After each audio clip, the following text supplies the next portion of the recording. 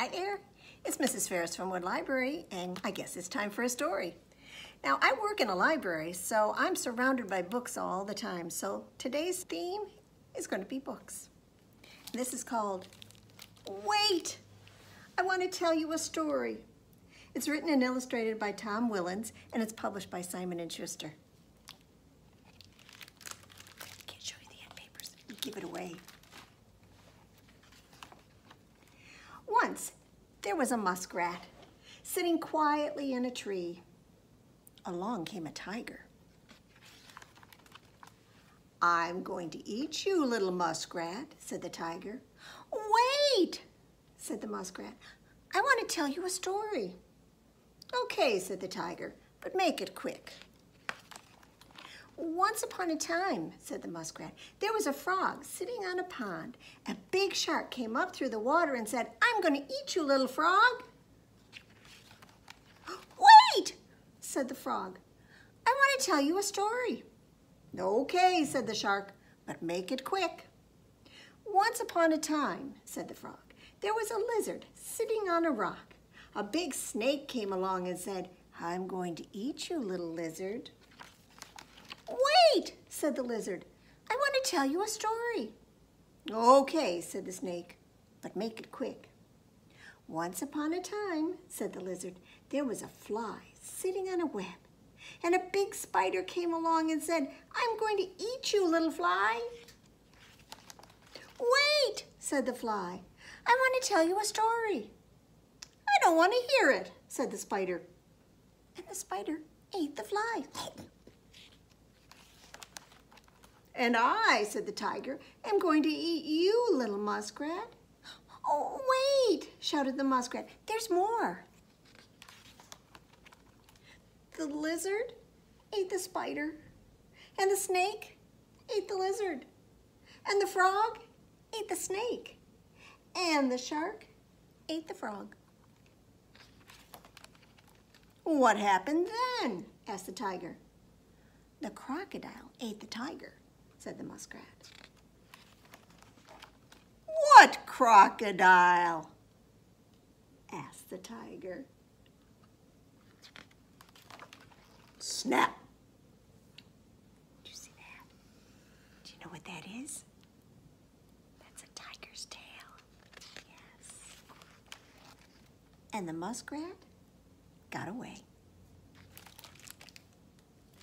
Well, I was wondering, do you think we can do a finger play about some books?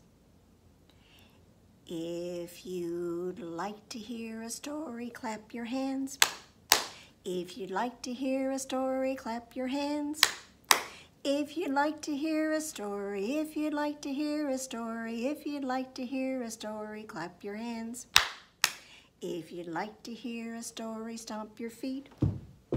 If you'd like to hear your story, stomp your feet. If you'd like to hear a story, if you'd like to hear a story, if you'd like to hear a story, stomp your feet. If you'd like to hear a story, shout hooray, hooray! If you'd like to hear a story, shout hooray, hooray! If you'd like to hear a story, if you'd like to hear a story, if you'd like to hear a story, shout hooray, hooray! Well, if you'd like to hear a story, do all three. Clap, clap, stomp, stomp, hooray! If you'd like to hear a story, do all three. If you'd like to hear a story, if you'd like to hear a story, if you'd like to hear a story, do all three. Hooray! And we're going to have a story about a dragon. Who wants to hear a story? This is called Duncan the Story Dragon. It's by Amanda Driscoll, and it's published by Random House.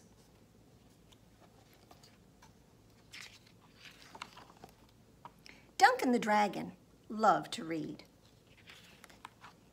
And when Duncan read a book, the story came to life. And his imagination caught fire. Unfortunately, so did his book. "I just want to finish a book," said Duncan. "I need to know what happens. Do the pirates find the treasure? Does the captain save the ship? Do the aliens conquer the earth? And I want to read those two wonderful words, like the last sip of a chocolate milkshake. The end. Well, Duncan tried everything to keep his cool. Really. He tried reading in the refrigerator. Truly. He tried reading in front of fans. He tried everything, even being in a bathtub filled with ice cubes. I have an idea, said Duncan. I'll find a friend to read to me. So Duncan searched a nearby neighborhood. Hello, friend, he said to the raccoon. Would you please read me this book? Wait a second. I skipped a page because I know the raccoon went thump. He hid down at the bottom of the trash can. Well, Duncan explored the evergreen forest. Hello, friend, he said to the possum. Could you please read me this book? Do you know what possums do when they get scared? Plunk. Pretended he was dead. Duncan traveled to a faraway farm. Hello, friend, he said to the bull. Will you please read me this book? Yow!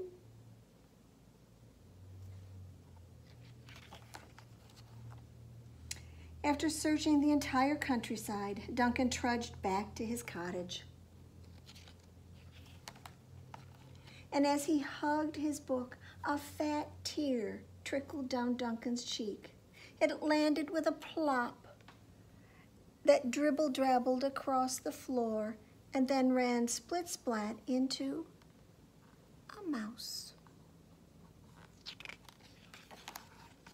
Sad ending, said the mouse. I'll never know, said Duncan. And as Duncan explained his problem, he noticed a twinkle in the mouse's eye. Do you like books? Duncan asked. Oh, I love books, said the mouse. Would you? Could you? Will you please read me this book? Duncan asked. Certainly, said the mouse. So the mouse read to Duncan carefully. And together they battled the sea monsters. They dodged icebergs, discovered new lands. They took breaks for roasted hot dogs and toasted marshmallows. One of the advantages of reading to a dragon, I think. And finally, the friends sailed home. And then the mouse read those two wonderful words, like the last sip of a chocolate milkshake.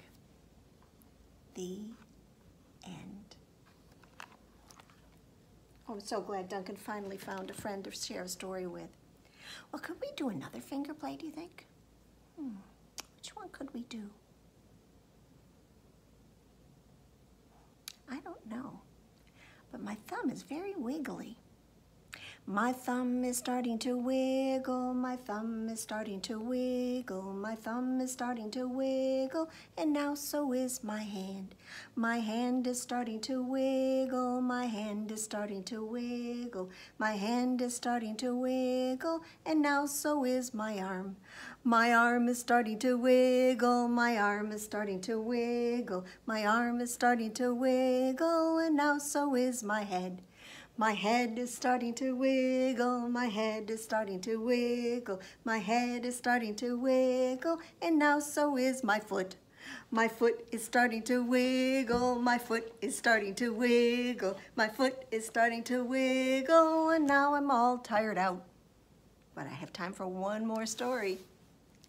But this one comes with a warning on it. It says, warning, do not open this book. This is written by Adam Lehrhart, and it's illustrated by Matthew Forsythe, and it's published by Simon & Schuster. It says, do not open this book. But how can we read it if we don't open this book? What do you think? Should we open it? Let's.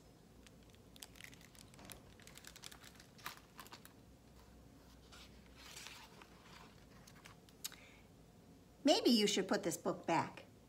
You don't want to let the monkeys out. Why did you turn the page? Didn't you see the warning? Stay on this page because you're safe here. This is a good page. I like this one. Should we stay here? We could, you know. Let's turn the page. Oh no. Now you've done it.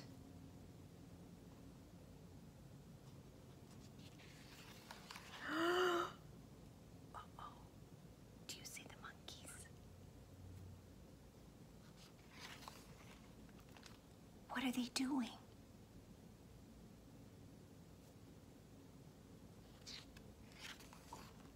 Oh, what a mess. Naughty monkeys.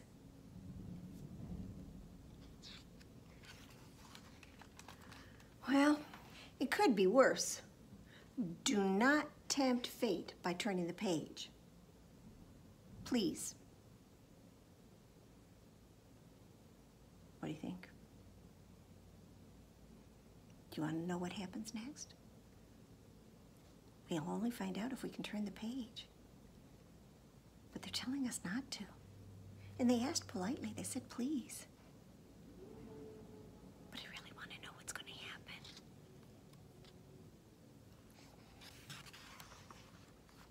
Monkeys and toucans.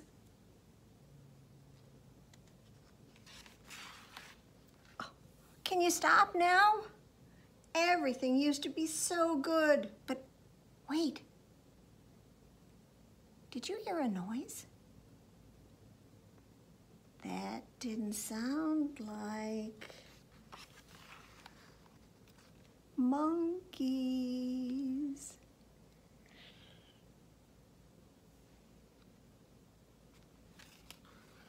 An alligator! Oh, this is a catastrophe. This calls for extreme measures. Only you can make things right. We've got to set a trap.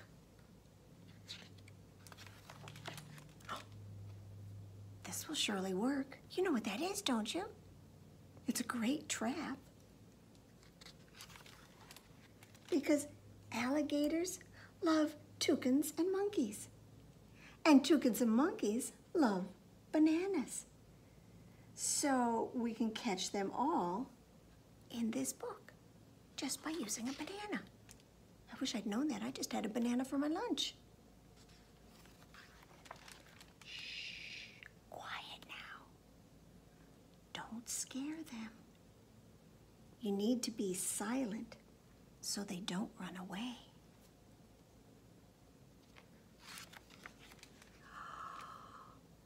This is our big chance. When you say go, I'm going to close the book. Ready, set, say it. Go. So if you come across a book that says warning, do not open this book. Only open it if you have a banana. Well, those were our stories for today. Thanks for joining me, and I'll see you next week when it's time for a story. Bye-bye.